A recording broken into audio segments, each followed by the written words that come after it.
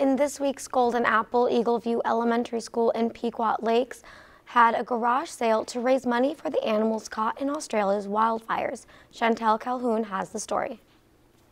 Second grade students at Eagleview Elementary set up shop today to donate some of the crafts they've made and contributions from staff. Students from other classrooms purchased their goods in support of Australia's wildlife.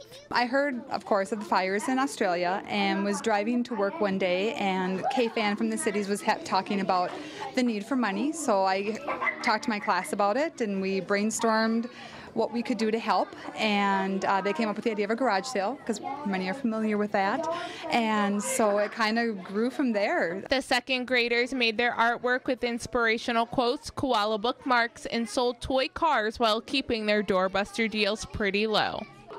Well, our teacher trusted us to do it by ourselves. She kind of helped us a little bit, but otherwise we did it by ourselves. Prices are like $5 and less.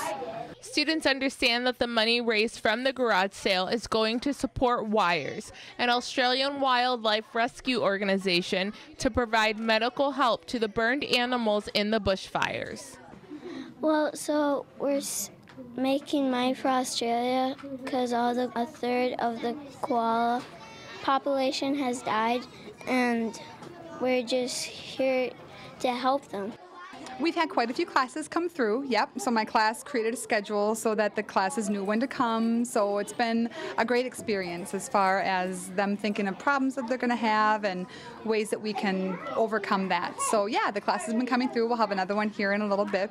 We researched a couple of organizations, and the class determined to send the money to Wildfires, which helps with the rehabilitation of the animals over in Australia. We also have a contact in Australia, and we'll be visiting with the family from Adelaide hopefully soon, and they said Wildfires is a really good organization. 100% of the money goes toward the animals. In this week's Golden Apple, reporting in Pequot Lakes, Chantel Calhoun, Lakeland News. Teachers say that the garage sale was a collective effort from the school, and they believe they have raised a couple $100s. If you enjoyed this segment of Lakeland News, please consider making a tax-deductible contribution to Lakeland PBS.